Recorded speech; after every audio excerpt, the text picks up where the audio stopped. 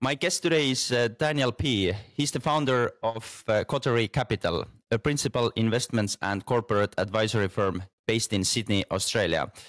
Hi, Daniel. Hi, Mick. How are you? Good. Today I want to talk about raising capital because I guess it's one of the most exciting topics to talk about these days. Let's start with you sharing your background all the way since graduating from university. Oh, wow. Going back that far. I did something a little bit different. I actually embarked on what we call the cadetship with KPMG. So the typical program looked like it's a 2+2 program, right? So you do 2 years working full time with KPMG during the daytime. It was a really interesting experience. And then at night time, in the evening, we'd scurry off at just I don't know, 4 o'clock or something, and then we'd run to university for a 6 o'clock lecture for 3 hours to 9 p.m. and rinse and repeat. You do it again in the morning. So we did that for 2 years, and then the last 2 years were great, right? Because we do full-time uni to try and finish the degree. So you added a 3-year degree to 4 years. But the beauty is that, in the evenings, last 2 years, during the summer breaks and the winter breaks, you would go back to work. So you had a job at the end of your cadetship, and it was real world. You're thrown straight in post high school. So that was the start of my, call it your corporate career or whatever. I didn't think of it in that way, but that's how it started. So anyway, then I didn't stay there too long, actually. The markets were really buoyant, right? This was, just before 2007, if I recall correctly, just before the GFC. An opportunity came up for me to join Deutsche Bank, investment bank, doing equities. So covering a whole bunch of different sectors, really broad, not very different type of organization to KPMG, but like I learned so much, right? I stayed there, I think, around seven odd years, progressing through. And then I was asked to join another organization called Elliston Capital. Elliston Capital, it started off actually as a family office with a Packer family, a well-known Australian family. So again, I did quite a few number of years there. Again, really different experience, certainly to KPMG and certainly to Deutsche Bank. In 2020, I started Coterie Capital, and so what we, and I think you said at the beginning, so what we do is two main things. We help growth companies to raise capital. We help them do M&A with partnerships, go to market, geographic expansion into areas like into Asia.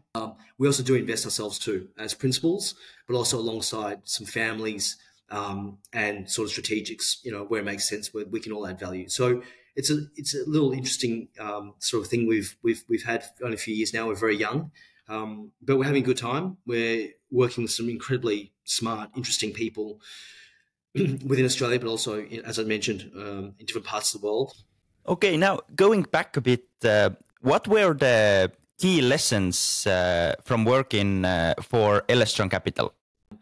I think we managed a whole bunch of money, right? Like, it's institutional LPs, right? So the burden of responsibility is just so real. And so I think, distilling that down, I think the connection between risk and opportunity, it's sort of, imbibed in your brain, every minute that you're there, right? And when I say there, I don't mean just when you're in the office. As you know, we live clearly in a global market. And so it doesn't matter if you're managing Australian equities or you're managing equities in Singapore or whatever it is. Events are global. There's geopolitics on top of that as well. So you are always watching your risk and your risk in the fund, but ultimately you always think back to your client and then the member. These are super funds, right? As LPs.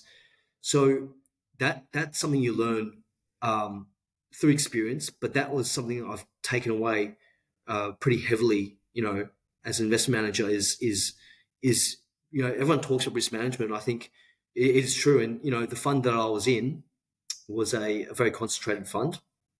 So you think about that, you have multiple billions under management across a smaller number of positions.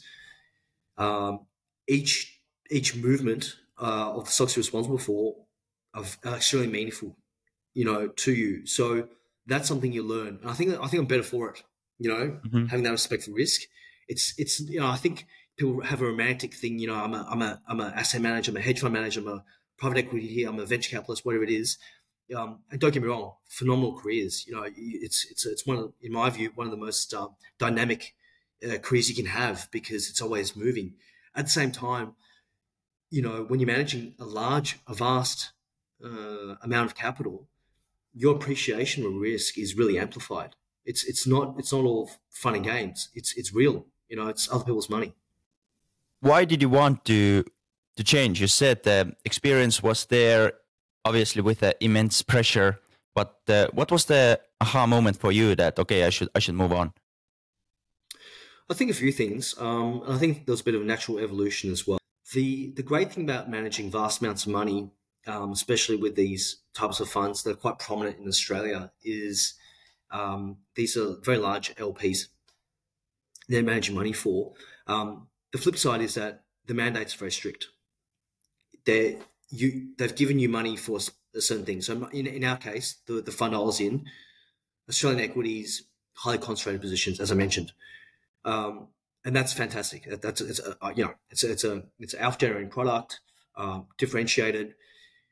The negative is clearly in terms of business interests. There are many things that I saw that opportunities I came across my desk through the network, which clearly would not fit in the mandate. The fact that there are a whole array of opportunities in the private market, for instance, early stage companies, even outside Australia for that matter, right? Let's say for Asia again. Those opportunities came, phenomenal founders. Not that every opportunity is good, but there wasn't much I could do with those opportunities with the mandate that we had given. That's life. And so the other point was that, I'd been working for, I guess, other organizations of varying sizes and styles for my career. And I think it gets to a point also where some people have that entrepreneurial spirit and maybe gene to want to do something themselves. And so that I think those factors combined, sort of, I wanted to do something a little bit different, maybe potentially very different, and certainly, that follow my interests for the first time. That's what embarked, I guess, on this journey down the entrepreneurial path in starting Coterie Capital. Now, talking about the current environment and raising capital, it's very tough out there. Whether you are in a VC world, whether you're a startup, whether you're a pouring manufacturing business, whether you are a hardware company, what are the biggest mistakes you see people making when raising capital at this market conditions? So I think two categories. Category one is what I would say things that you should be doing irrespective of the market conditions. And what I mean by that is being prepared, and we can go into detail on what that actually means, but being prepared, understanding the fundraising game. And I use that because there is it's not something that people do every day, right? So you need to know the techniques and tactics in raising capital and how to do it efficiently and finding the most optimal capital structure for your business, depending on stage, style, jurisdiction, industry. I think the second part is, as the market is tough, you then have an overlay, right? And the overlay is that you need to do things a little bit differently. You need to look at things differently because it is challenging. What does that mean? So you need to do everything in bucket one, meaning you need to be prepared, right? And you need to understand how it's done. But two is, I would argue, you need to be more tactical and more creative than you were in a bull market, in an environment where you can raise capital easily. You need to be creative, a bit more open-minded. And I'll give you examples of what that actually practically means. But also, you need to be prepared in terms of having a longer-term view on your runway and how much cash burn you've got left to go. So you think these things are quite obvious, but the truth of the matter is, by nature, people who start ventures themselves of all walks of life are generally happy to take risks in life. So it's not necessarily the case that they're always thinking about how much oxygen have I got left to live in my business, right? Whereas you speak to an accountant, that's all they're worried about. They're not worried about the upside. They're thinking about the downside the whole time, which is interesting, right? My experience at KPMG versus, say, now, right? It's sort of the opposite. But in a capital constrained environment, you have no choice but to think in those terms. So it is not to say that you don't aim for a big vision, and you should, and you are. Otherwise, you wouldn't be doing it. But you understand that in a capital constrained environment, your runway is the only thing that matters really.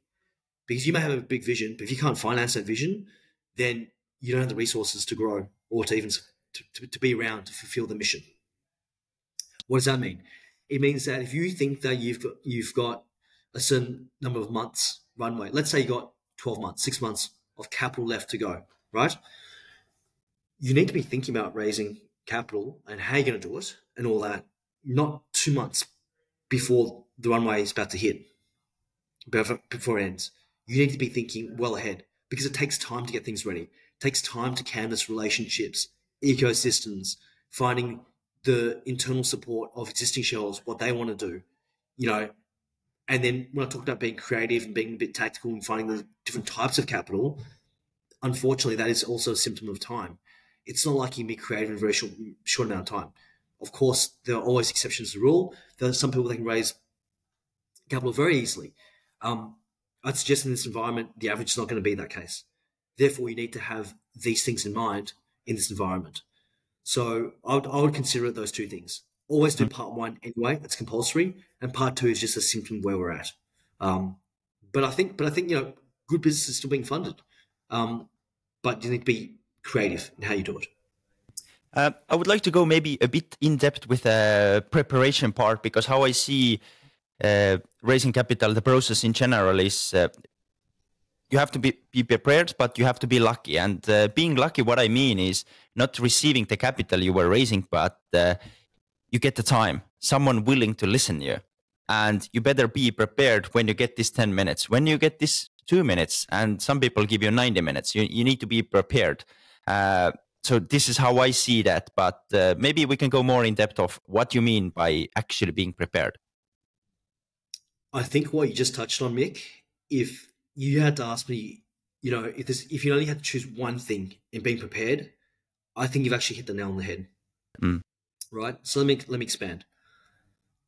If you by happen chance meet a phenomenal investor, and that phenomenal could be widely defined. It could be someone from a huge fund which you didn't think you had access to. It could be someone from a small fund but can make a decision quick. Whatever, it doesn't really matter. What I find is the biggest impediment to the prep piece is not so much what you classify as have you got the right materials in the data room? Have you got your legals? That, of course, is compulsory. It's non-negotiable. What I find is actually a big hurdle really early on, and when you talk about the luck bit, you'd be amazed at how many pitches we receive from founders, and the deck looks okay, and that varies a lot, right? But let's say we get on Zoom. Let's say we get on Zoom, like in this forum, and I say, Mick, tell me what problem you're solving, point one. And point two, how does your venture, how does your business, how does your dream solve that problem? Now, it sounds so simple. Like, how hard could it be? This founder, this team, that's all they've been doing for the last X months. How is literally saying, like, what's your name? Where do you live? It shouldn't be that difficult. You'd be surprised. We've had, and this is where there's a journey here. It's evolution, right? There's a learning piece. Being prepared, I think, in a nutshell, is knowing what problem you're trying to solve. So knowing the problem first, and how you specifically are going to address that problem. Some people would argue timing matters too, like the why now. I think it is important. I think if you answer the first two, I think you're going to get a long way in terms of the conversation. And it's all about attention. People are busy. People don't have, long attention spans. These funds are busy. And again, we can get into it later on, but they've got a lot on their plate at the moment. In a difficult environment for capital, there absolutely are flow-on effects to funds, and it should be obvious, right? Therefore, their attention span in assessing new opportunities, you got to have sympathy for these people, these investors, right? So if you're not clear cut about what you're trying to solve and the problem you're trying to solve and how you're going to do it and why you're the right team to do it, you can see why you're never going to get past even getting to the next hurdle of going in depth of the business. You won't capture the imagination, and that part, I think, is that preparedness part. Doesn't sound difficult, but I think practicing that along, with your advisors, with your obviously with your team, your shareholders and whatnot, I think it's critical. It's funny because in the beginning, I didn't really understand what we were trying to build as well by acquiring small 1 to 5 million revenue niche businesses with a long history. It was just the idea on the paper. And when I had to share what we want to do, I couldn't really explain this. I was like, okay, here's the paper, go through this.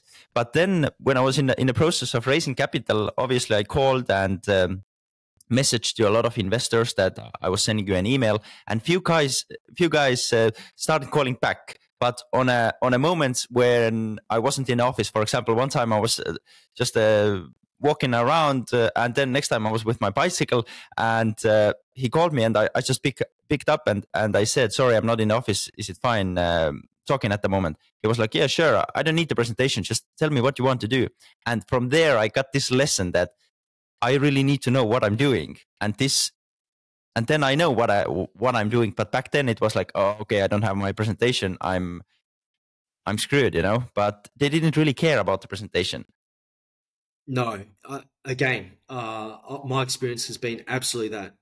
The more senior the investor or the other counterparty, however you want to say it, the more senior, the more experienced the other person is. I find the less reliance there is on you flipping through a prepared material. If you can't articulate what you're doing in a few sentences, or why you're doing it and how you're going to do it, I don't think the best presentation in the world is going to get you there. I think having the best presentation in the world will get you potentially the attention to have the chat. But if they give you the chat, right, and you can't capture the imagination in the first few minutes quickly, I think the rest of the time you're leaving a lot on the table by not having those things succinct. So I agree with you. I think it comes with practice. By the way, I don't think you need to be naturally born with this. Some of these things can be practiced, right? You can refine it over time, but you certainly don't want to be practicing on a real life investor. You want to be doing this on your side of the fence before you hit the money. You don't want to walk up to money without knowing what to do. You said something very interesting last time we spoke, and about the capital raising opportunities. You said ideas are global, capital is global. Could you explain what you mean?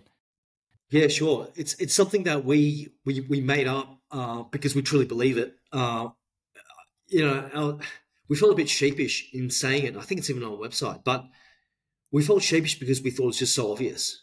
But I'll tell you how we arrived at it. We genuinely, Australia's a very isolated place. Like a huge island, but we're not in the center of the world, right? Like you got the Northern Hemisphere and all the rest of it above us with large capital markets. But I think what we realized very quickly was it doesn't matter. It doesn't matter where you're located.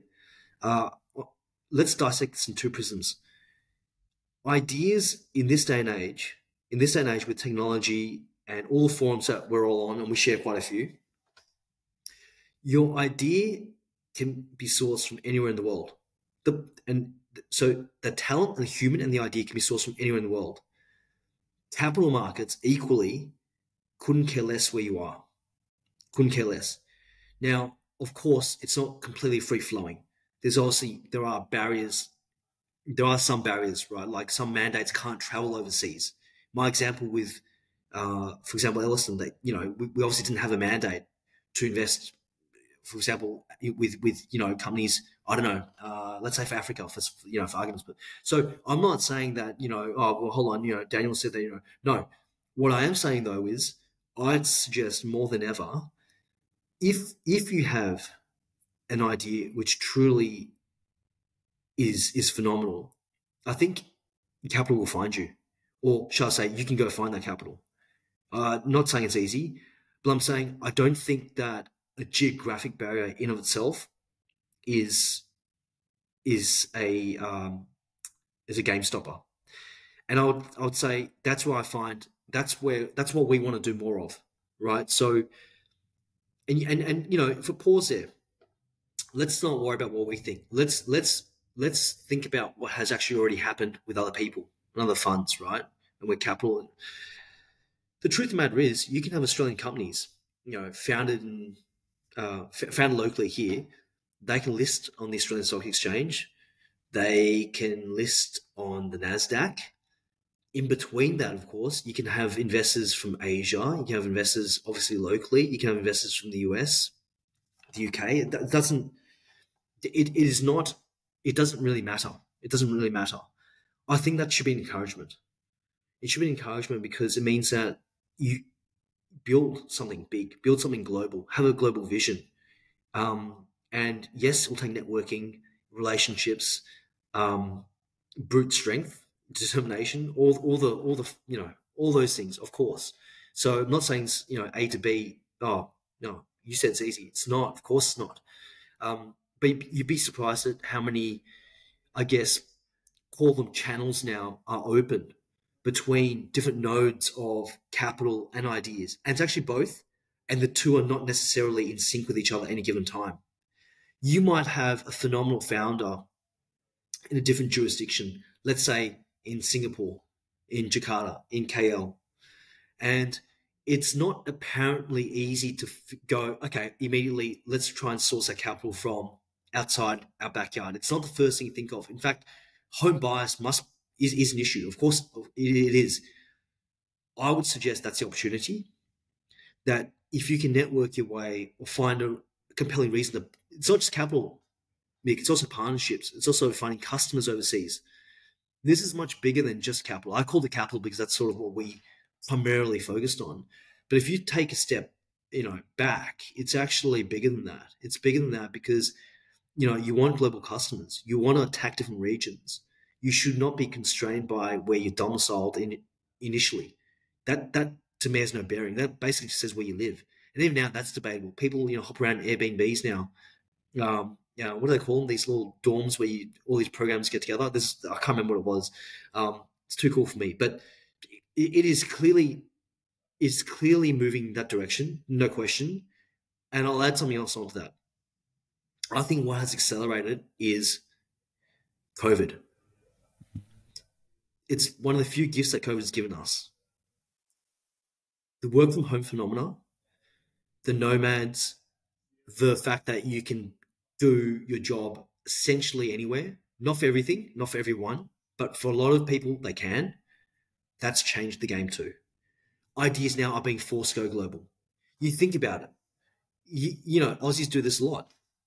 Aussies who living in Sydney, Melbourne, whatever it is, normally they spend a month in Bali, as an example, and then the other people in Bali at the same time, but from other countries, doing their own digital nomad thing. And you can just imagine for a second, they're at this cafe, this co-working, right? Just imagine for a second, they're there for the month, they bump into each other. What do you do? Hi, Michael, what are you? Oh, I'm actually from the Netherlands. Oh, what are you working on? Oh, wow. That stuff, I'm sure it happened before COVID. All I'm saying is the accelerations happened. And of course, the capital buckets, capital, you can't constrain capital. Capital flows to where opportunity is. We're in a global capital market. So if you marry up global ideas and humans obviously moving around with the ideas because they're now more fluid, and capital already is fluid, it's an exciting time. It's an exciting time. I think people sort of, in a tough environment for capital raising, sort of get very down, right? Understandable. It's understandable. 6 months, 12 months raising capital, you're fatigued, you're giving up. I think just, again, this comes to the creativity part. Doing the same thing that everyone else is doing in raising capital may not get you the result you want. Do something different. Try something different. Think differently. And it's a big world. So again, I know you don't have unlimited time to source it, but when you don't need to look for capital, build those bridges, those ecosystems, relationships globally, regionally first, then globally. And I think you're going to have these moments of serendipity. I think you call it luck, call it serendipity. It's just, hey, the fact that we're on this call together, I wouldn't say that's exactly a formula which is in a textbook you're going to read at university. In fact, this is all new, right? For a lot of people, I think this is where it's going to go. And I think the sharper founders have accidentally bumped into this through their journeys, and I think they're taking advantage of it. I think it's just following the same playbook of, I've spoken to 15 investors in a certain city, or they all said my idea wasn't good. Or maybe my idea is really bad, Mick. I better shut down now. I better pivot. Well, is it your idea that's not good, or is he not speaking to enough investors, or the enough investors in a different region, different type, stage? I think there's truth in that. I see it. But it's not natural. It's not natural to think that the city you're in is not the city where you get capital from. Before talking a little bit about being creative in fundraising process, capital is global. And what was funny, we just had this 5-minute conversation a few days ago before the call, and you mentioned there are different markets. There are Singapore, Indonesia, Bali, all those places are pretty much the same. But I just, after the call with you, I just called to my partner, have we spoken investors from Indonesia? No, we haven't. And the question is like, why? Because the opportunity is here. The capital is global. There are people who are interested in what we do. They just don't know about those. They just probably don't know about this country. And this is our job to do that. And it really got me thinking, number one. Number two, you mentioned being creative and maybe even a bit tactical when raising capital, but creative is more interesting topic. What should one do, for example, if you could say that, okay, these people are extremely creative when it comes to raising capital? What are a few examples maybe? Yeah, so I think an obvious place to start would be where you source your capital from. I think there's a prescribed way that everyone thinks it has to be done. And I'm talking about for early stage tech-orientated companies. So this may not apply for a whole co, may not apply for certain things, but just only because this one I'm very close to. I think it's fair to say that, and this is prolific in social media, if you have a tech-orientated company that has global ambitions, the only way to raise capital is through VC. I think that's pretty fair to say. I don't think there shouldn't be much pushback. I think that's the culture. Okay, and let me be very clear. I think venture capital is phenomenal. I've written a phenomenal source of capital. And can really take you to a level which is unimaginable for all the reasons. But to say that it's the only way to finance a growth company, I think you're not being creative enough. So, well, if it's not VC, well, what could it be? There are many, right? So outside a hard VC fund, obviously there are things like the angels, which about, the accelerator programs, etc. So I still count that as that sort of broader pool of capital, which is trying to seek ultimately a VC type vehicle. But there are other pools of capital, by the way, which are large as well. These are not small pools of capital, which is there enough capital to go around? Family offices, a great example. They're getting larger and larger, and they're becoming more institutionalized. I'll give you another one. Wealth management groups. Now, each country calls it differently. So I understand, I think in Europe they call them, there's a different term for them, but let's call them wealth managers for now. So rich individuals who give their money to professional wealth planners, wealth managers to manage. The truth of the matter is their pool of capital is getting larger and larger because the baby boomers are accumulating unprecedented amounts of capital. They're not putting that all into equities. Some of them are. Some of it's going to equities. Not all of it will be. In fact, I think the literature out there would suggest that a lot of these wealth managers recognize that a certain percentage of the capital allocation should go to alternative investments. And of course, within that, you have private equity, venture capital, etc. So are you accessing those pools of capital? That's not strictly speaking venture capital. Now, yes, it is true that a wealth manager can allocate directly to venture capitalists, and the venture capitalists then, so is this not the same pool of capital? Yes and no. So that will happen. You also have wealth managers and larger ones, sophisticated ones, and family offices that actually prefer direct exposure to the company. No question. We've seen it. This is not guessing. And you think about why this trend, it may sound like it's not difficult to believe, but what has happened is that you think about the behavior of investors, of individual investors, I should say. You think about the behavior. I think back in the day, investing in shares was a very, sort of, oh, we better speak to a professional. You got to speak to a professional fund manager. They know what's best. But look at what happened during COVID, right? People are home and everyone was investing, but everyone was invested in equities, having a view on Microsoft, Apple, Bitcoin, right? So what's happened here? Each person, each individual, let's start the basic unit. Each individual believes they've got a view and they're qualified to have a view on an investment directly. No other manager, not to give me the money, but I want to buy Apple, so I'm going to buy Apple for almost free, no brokerage, right? So is it that hard to believe then that these individuals over time, not for everyone, but for some, go, yeah, not only do I want to buy Apple, because I've done that already, I may want to invest in a private company that's a startup, that's earlier, scale up, holdco, whatever.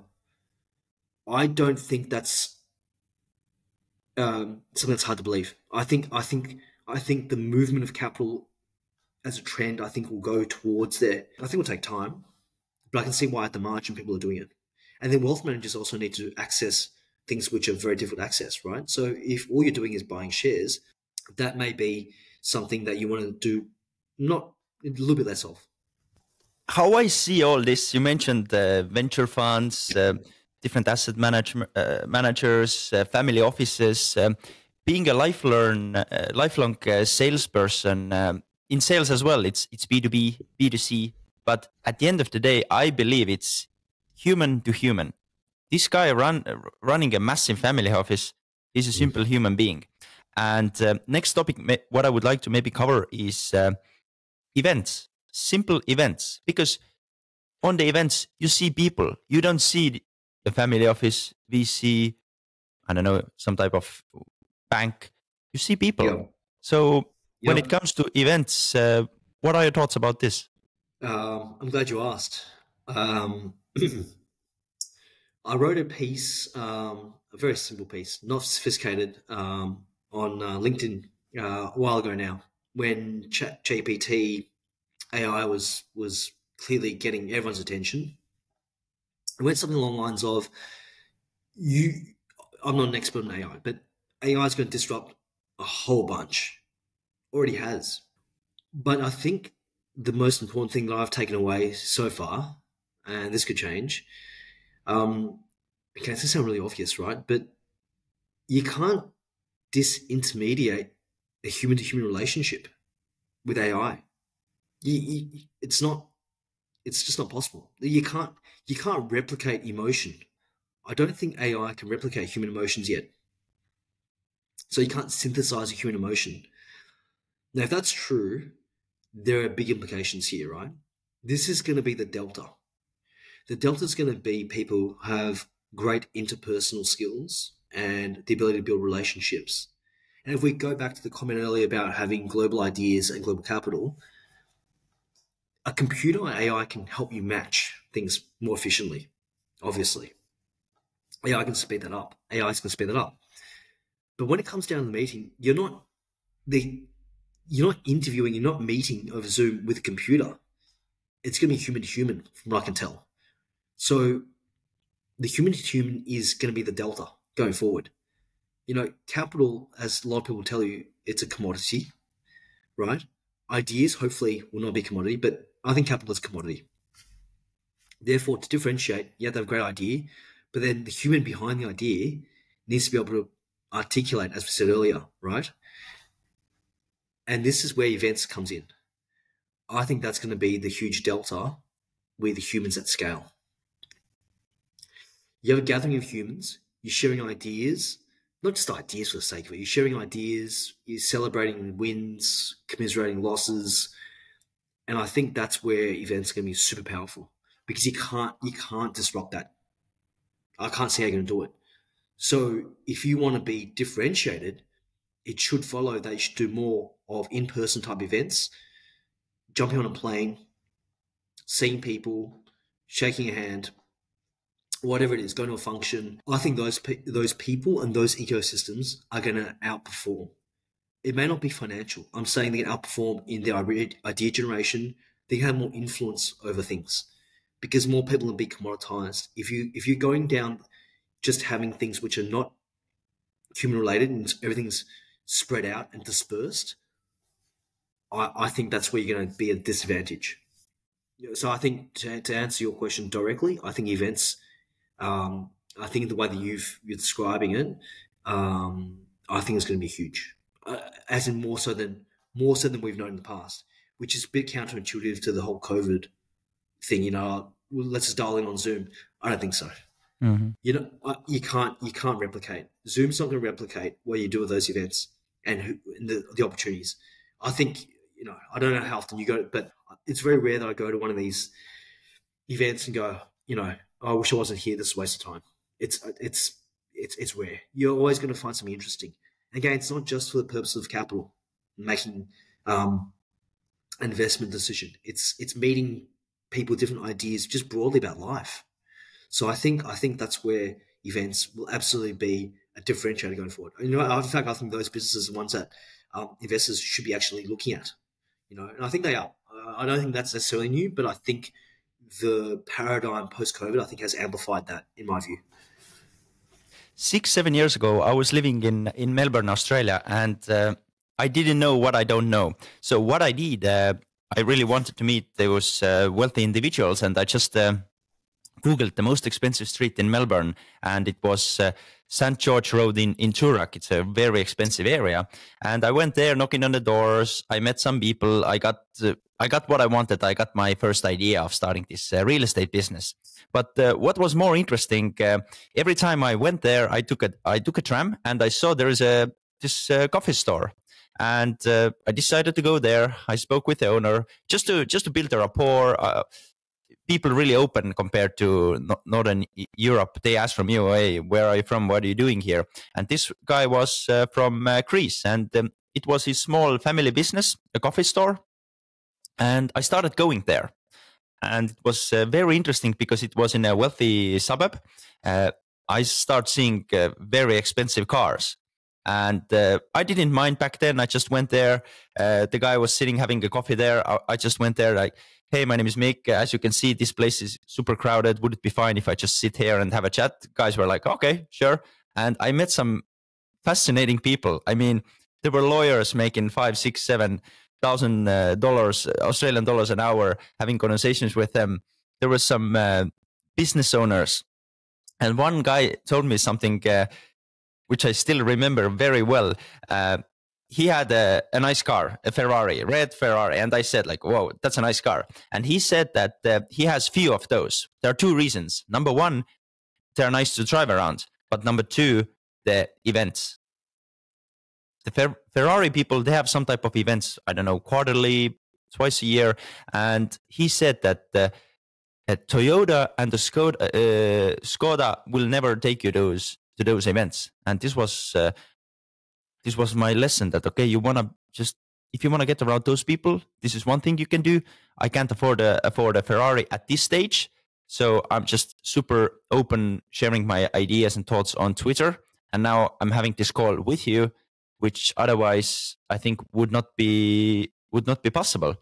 And that's fascinating. Great. But again, it's humans to humans, and crazy. And look, just on that point about the Ferrari Club, right? I think, there might be some misconception. Some people think, networking and these clubs, it's all exclusive. You have to be extremely wealthy to be part of these clubs. And yeah, Ferrari Club, of course. Yeah, sure. I don't think a network is also what it used to be. I think it's evolved. It used to be like a private members club and more elite. They still exist. I'm sure they add value to, the members. Otherwise, I wouldn't be there. Just because you're not part of those clubs, or you have enough money to be one of those clubs, or you don't want to be in those clubs, it doesn't mean that you don't have your own club or your own network or your own event. Host your own. I think this is where, again, I think things have been more. Yeah, I'm not sure it's post-COVID, but I suspect it could be part of the driver. So I think the world's moved on. I don't think clubs have to be formal for you to network, and I don't think a club has to be a physical space. Like attending. I was at a function in Jakarta in March, right, and it was just phenomenal. We had people, albeit mostly Southeast Asia. They flew in from, a whole bunch from Singapore, KL as well. I think flew in. I saw a few people from Vietnam as well. It was a VC type gathering, right? But it doesn't matter. Like, we're in Jakarta, but it doesn't matter where the location was. The point is, we all had a common sort of broad interest, obviously in early stage investing in the region, and you meet phenomenal people doing all sorts of different things, business models which may not be that accustomed to in a city like Sydney, as an example, because it's a different demographic, different stage of economy, small population, of course. But you learn ideas, you meet people, and I think that's where the world's going to go. This is not a physical club. The venue could have been anywhere. It doesn't matter. And then you throw in things like, there's co-working type concept as well. So even more so, yeah, physically you meet somewhere, but that's not even a place that's permanent. It's temporary. It can be located by hitting a button, unsubscribe. So networks, I feel, are more important than any time. But I think the formulation of the network is less formal than any time, which means that you need to, in order to go to these events or the network, you need to be a little bit more creative. Family Office Guy on Twitter said something very interesting. I didn't know about this, but they sometimes do just a tiny small investment into specific fund or in a specific person or their idea. Even though they could invest 5 million, they only invest $25,000. Why? Because they want to see and get to know this person. Like, how often do they give reports? How is it working with them? All those things. And I want to talk a little bit about giving monthly or quarterly reviews, how important you see it is, because there's one small interesting story as well. There is a guy called Harry Stebbings. He runs a massive VC podcast. 20 VC, right? 20 VC. True, exactly. And he said that he at one stage had like 39 investments and only 8 were giving monthly or quarterly reviews. And it's extremely surprising. What have you seen and what are your thoughts about this? I think the obvious one is that, when things are tougher, when the economy is a bit tougher, certainly capital is tougher, you need to over-communicate. You need to be regular with your investors. It's their money. You're a custodian. You're a steward of their money. This is not the time to be hiding or to be silent on how things are going. Now, I understand the counter-argument. The counter-argument is going to be, we're really busy. We're trying to put out fires. We don't have time for, reporting. My argument would be, I think the frequency does matter. You need to be updated, right? Now, look, I have no firm view whether it has to be monthly versus quarterly, but it can't be like, you hear from the guy once a year, right? I don't think that's right. But equally, I've seen Mick, I've seen different versions of communication, right? From two types. One, we also have investments ourselves, as in we are the investment managers for investments. Personally, I have investments as well where I'm an LP. And then equally, I have guys that have come, they're not looking for capital at the moment, but they want to sort of stay engaged and they want to bring us on the journey. So they put us onto their mailing list, their newsletters, right? So we see a whole range. I don't mind. I like it, right? I tell you, I mean, some people do it much better than others, right? And the secret is it need not be lengthy. And I would argue if it's too long, people aren't going to read it. It's like what went well, what hasn't done well, and what are some things, some asks. How can my network, if you can, how can you help me as a founder? And you'd be surprised. I've clicked on the bit. Sometimes I've clicked on the bit saying, I can't help directly, but hey, I might know someone that you should just meet, or that might be interested in helping you in a certain thing. But if there's no communication, I don't know what you're asking. Like you gotta tell your supporters. By the way, the supporters, right? You gotta tell them what you need, and I understand why they wouldn't, because I guess if things go really bad, you want to keep saying, things going really, really bad, or it's their money. You need to report on what's going on. It need not be that formal, like each month, quarterly. There are formal reports, obviously, for financial disclosures. Somewhat. I'm talking about just bite-sized information about how we're going. That I think is actually a benefit. Don't think of it as reporting. I think it's a benefit to the founders. Absolute benefit, because people can help you, people can support you. You never know who they're going to forward that email to. You can't forecast how things come up. But one thing's for sure, if there's no attention being driven out, there's no way someone's going to know how to help you, even if they wanted to. So that's why I think it's actually in your benefit. It's a little bit of extra work. I'm not convinced it's a work issue. I think people don't want to say how tough things are going, but people know things are tough, generally speaking. Not everyone, but generally speaking. So I think that's okay, but ask for help, and also, but equally, if you've done something phenomenal, shout it out. It can be small for you, but you know what? People have been supporting you financially or otherwise. They want to celebrate with you because they're emotionally connected to the business, if not financially. So give them the ammo to celebrate and tell their network about what's happening. And you just don't know. I've seen it personally. Opportunities come up. It's just I think you're doing yourself a disservice by not doing it. Australian market and the culture in general isn't much different from Europe or US. That's my experience. I've been living there for a few years. It's not that different, but building relationships is often a crucial aspect of fundraising.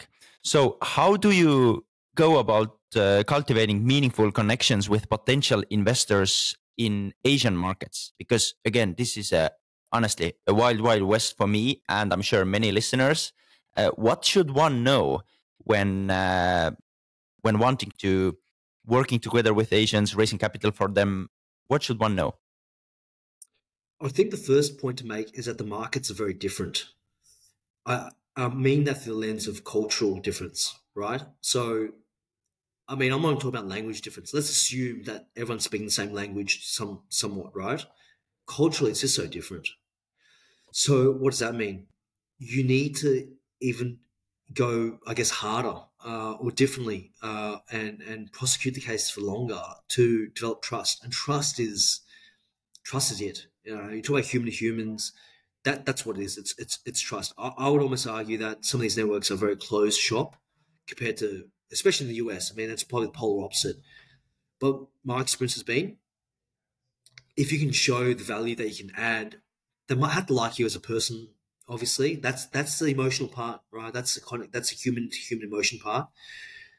If they like what you're trying to do, if they like you as a person, one door opens, and then they introduce you into then at work, and things go from there. And then if you flip it, it also means that once you're in the circle, or at least one of these circles, you, instead of one relationship, it's like you're in the relationship to one person, but then it opens up 10 doors. That's a multiplier, because the thing was closed. The network is somewhat closed anyway to start with, right? So once you're in, you're in. Sort of that sort of concept. That's what I found. But you need to put in the time, Mick, and the effort. It's not. I love it, and obviously, Asian heritage, and I live in Sydney, so flight, 8 hours, 9 hours. You're in Southeast Asia, right? So, but yeah, I understand if you're in New York, and I don't know, you're in London, it may not be the most obvious, joyous place that you immediately think of, given the distance, right? Even if you want to, it's not something that's easily accessible unless you really want to do it. So I say you got to work at it, because it's worth doing, and it's, you bang your head going, oh, this is really difficult. I don't know. It just takes time, and you got to work on the ecosystem, as we discussed, but it's seriously worth doing. I can testify to that.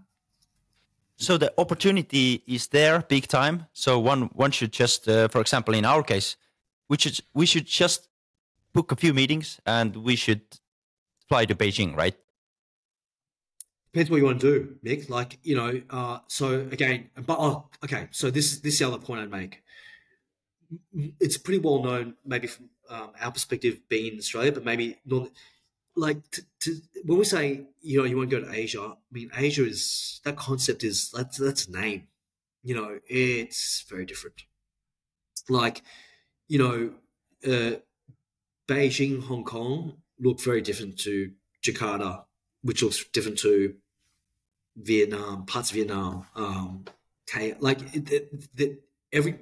Every city is to say that, oh, we're going to Asia. That's a very, you need to call. I'd suggest if everyone says we're going to Asia, like we're expanding in Asia, you call them out and say, define which part of Asia. Like it's easy to say we're going to Asia, which part? It's very different, entirely different. I'd argue.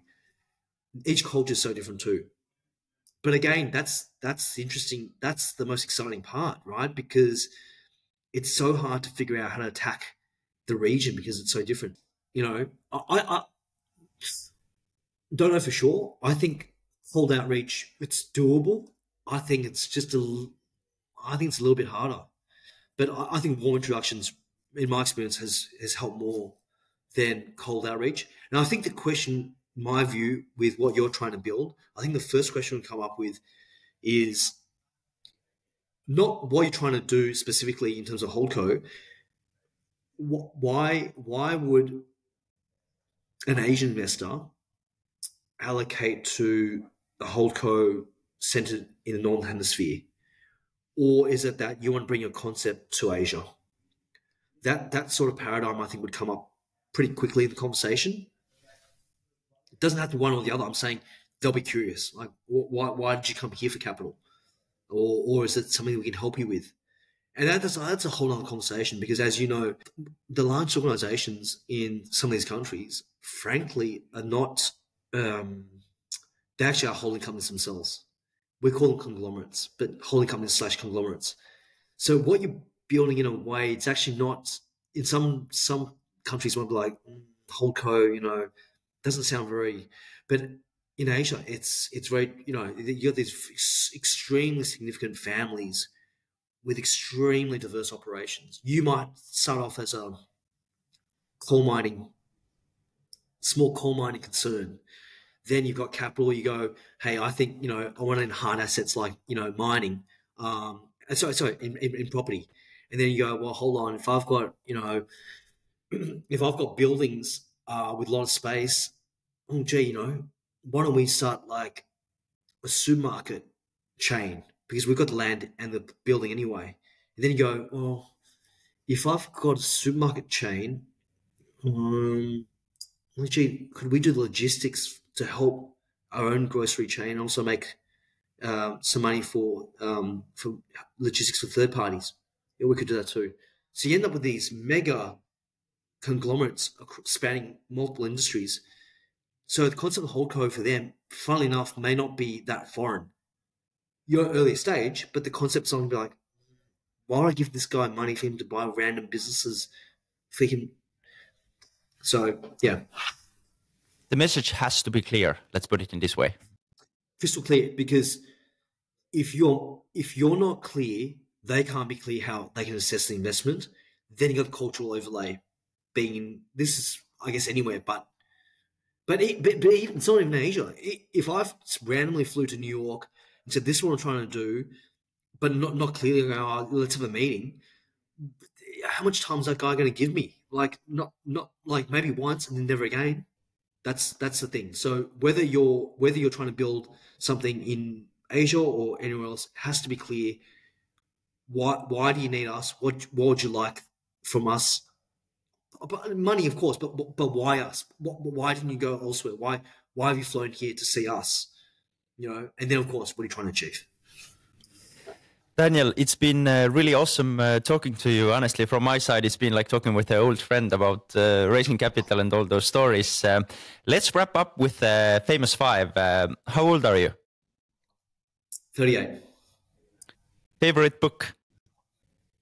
Well, actually, one that would be, I think, relevant to our conversation at least is one of my all-time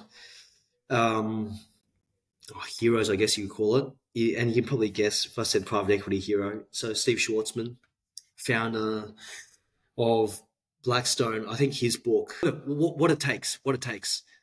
Yeah, What It Takes. It's a good read. It's an easy read, but it's not about the stories in it. There's one that I'm going to get awfully wrong paraphrasing, so forgive me, but I will not forget this story, and I've told it many times because it's just sunk into me, and it means a lot to me, even though I've never met Stephen. It's when he started Blackstone, and super successful banker, ex-Lehman's, thinking that okay, we announced we're starting a fund. Great, let's raise some LP. So they went to one of the endowments. I think it was Harvard endowment, and he went with his business partner, and they're waiting outside the office to the investment CIO or whoever the allocator was, and he's looking at his watch, knocked on the door, no one opened, and he was waiting there for 40 minutes, a long time, and then a janitor walked up, and then I think Steve asked the janitor, "Is this whoever, Bob? Is he here? Oh no, he's not in today, or he left hours ago." I think the story goes, but we had a booked meeting. We flew all the way out to Boston, who was Harvard, to see this guy. We're here to talk about an allocation to Blackstone. And I remember him then walking towards the cab rank to try and find transport to get back to the hotel or whatever, or to the airport, and it just started pouring down, like torrential rain. And he didn't have an umbrella, he wasn't prepared, and he was holding like this newspaper New York Times, to try and cover his head. And I just remember the things you must do, how hard it is to start a new business, point one. Point two, just doing something different is just so hard. But look at him now. He's Blackstone's world's largest private equity manager.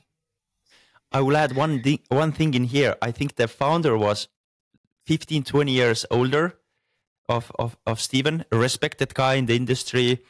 And he told him, right? Yeah, and he told him that night, don't do it ever again to me. No, you know this story already. Yeah, don't do that to me ever again. Yeah, that's right. Married, single, kids? Married, 4 kids. What's the best investment advice you've ever got? I mean, the most obvious one, I think maybe it's too obvious. You got to know your downside.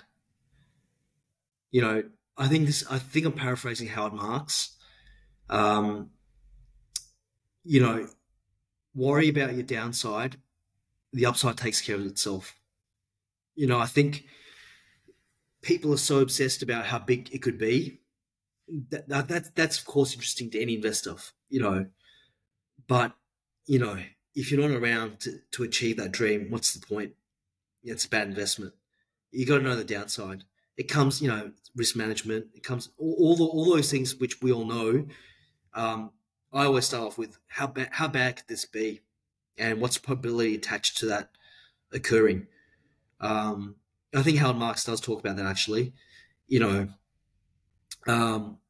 talks about, again, I'm paraphrasing, but the analogy of a parachute. What do you call it? Skydiving, right? Like, if it goes wrong, the outcome is literally like it's a zero. So I think what he's trying to say there is that there are certain bets which it doesn't matter how good the upside is, the adrenaline and the rush, whatever it is, because the downside is so severe, you're better off just not taking that bet. So for me, it's all about risk, and that's not for everyone. In terms of some investors, you have to look at the upside more than downside. You have to, right? But I think when we're managing other people's money, certainly with our own capital as well, I worry more about the downside. Perfect. Where can people find you? DMs. Why don't we drop them in the link below, depending on where you lift it. But LinkedIn, Twitter X, shoot me DM. Perfect. Thanks a lot, Daniel. It was really great talking to you. Likewise, Mick. Thanks for hosting.